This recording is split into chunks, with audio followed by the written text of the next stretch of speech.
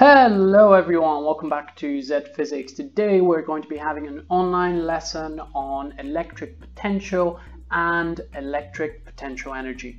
So let's start off with the definition of the electric potential. This is a really important definition. So the electric potential at a point is defined as the work done in bringing a unit positive charge from infinity to a point.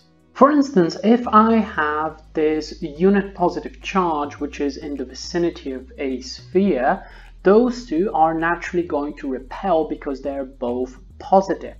In order to bring this charge to a point on the sphere, what I need to do is I need to do some work. I need to apply a force and travel a certain distance.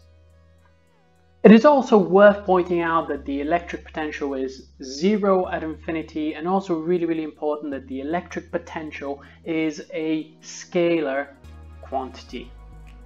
Now let's have a look at some parallels between the gravitational fields and the electric fields. Those two are incredibly similar. Let's start off with gravitational fields. First off, the force in gravitational fields is given by F is equal to minus gmm over r squared. In electric fields, the charge seems to play a very similar role in the equations compared to the mass in gravitational fields. We're already familiar with the equation for the force in the electrostatics, so we can just write this down that the force will be equal to the product of the two charges, QQ, divided by a constant which is 4 pi epsilon naught, and then r squared. So those two equations are incredibly similar. The energy is just the integral of the force with respect to distance. If you haven't done calculus yet, you can kind of think about it that it's multiplied by the distance, but it really is the integral of the force with respect to distance. So the energy in gravitational fields is minus gmm over r. Similarly, the energy in electric fields is given by qq over 4 pi epsilon naught r. One of the most common mistakes when dealing with gravitational force and energy and electric force and electrical energy is forgetting to square the distances in the force equations or squaring incorrectly the distances in the energy equations. So remember, for the energy is minus gmm over r, or qq over 4 pi epsilon naught r. Whereas the force is given by the product of the two charges divided by the constant divided by r squared. So this is really important. Okay, well, let's have a look at the gravitational potential. The gravitational potential, as you remember from a long time ago when we did gravitational fields, is given by the gravitational potential energy per unit mass. This leads us to an equation for the gravitational potential Vg. By the way, this is V subscript g, it's not V multiplied by g. I've seen that as a mistake a couple of times, so I really wanted to mention that. So the gravitational potential is equal to minus gm divided by r.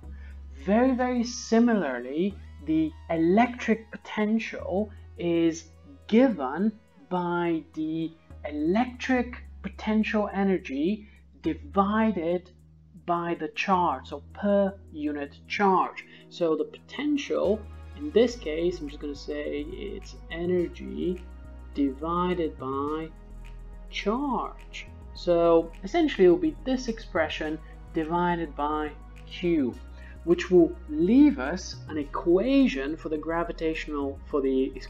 electric potential being Q over 4 pi epsilon naught r, just like this. Those are the three equations that will allow us to solve essentially any problem within the ranges of the electrical force or electrical potential energy or the electric potential. Okay folks, now what we're going to do is we're going to apply our equation for the electric potential in order to determine an equation for the capacitance of a sphere. Let's imagine a little charged sphere over here, and let's say that it has a charged Q. If we start charging the sphere, for instance, this could be the sphere at the top of a Van de Graaff generator, and we start giving it some charge. Let's say it's positive, but the sign of the charge almost doesn't matter in this case. This sphere will act as a capacitor because it will be storing some electrical charge. Because of that, we can apply the equation Q is equal to C times V. And we can find the capacitance of that sphere, absolutely no problem. All we need to do is just rearrange for C. So C will be equal to Q divided by V.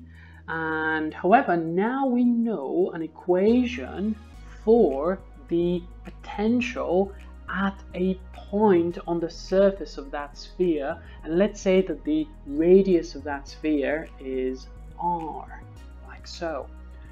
Then we can just substitute and say that this will be equal to Q over Q divided by 4 pi epsilon naught R, like so.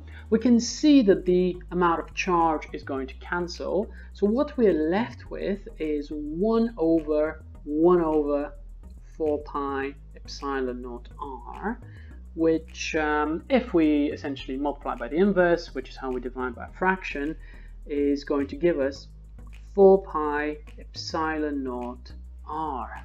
And look at that, the actual capacitance of the sphere seems to only depend on the radius of the sphere, which is a really interesting result. I'm going to write it down over here that C is equal to 4 pi epsilon naught R. And it's really important to note that this result only applies for the capacitance of a sphere of radius R and not for parallel plate capacitor or other objects.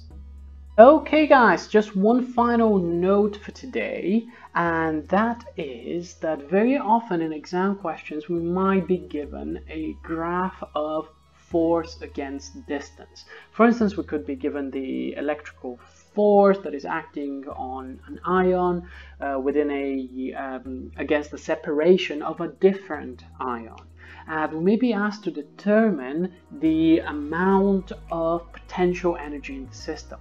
Now, the important rule to remember is that, as always in physics, the area underneath the graph, so I'm just going to say this over here, the area underneath